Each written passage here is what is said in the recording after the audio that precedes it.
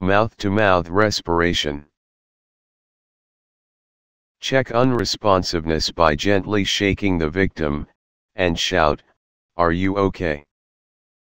Shout, "Help," if there is no response from victim.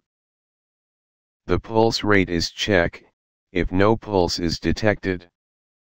When the flow of air is obstructed, it is cleared by tilting the head upwards, so that the passage is clear and the flow of air becomes normal.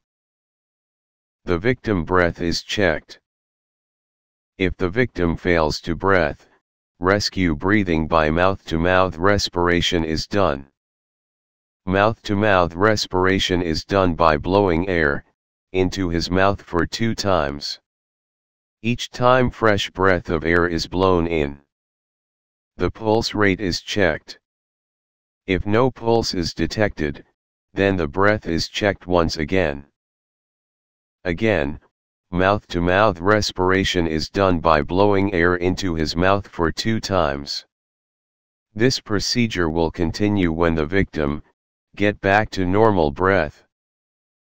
Once the patient gets back his consciousness, he is taken to hospital for further medication.